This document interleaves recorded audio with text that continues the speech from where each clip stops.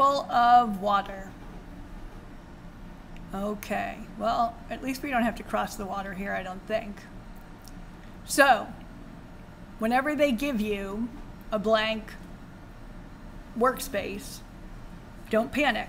Remember, you've already done everything you need to know. You're just maybe not sure where to start. So ask yourself, well, we want a for loop, yeah, and we want some if-else statements. So, just like in our last one, so go back, look at your solution.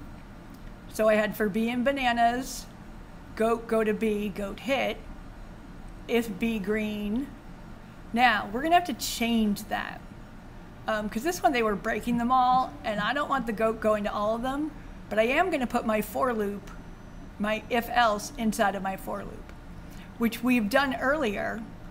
And if you want to look at, you could go back. But remember, they give you the blank workspace when you're ready for it.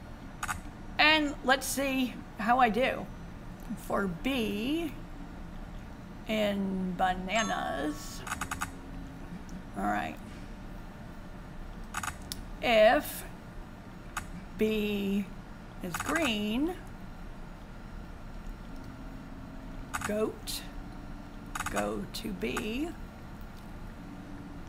else go to B.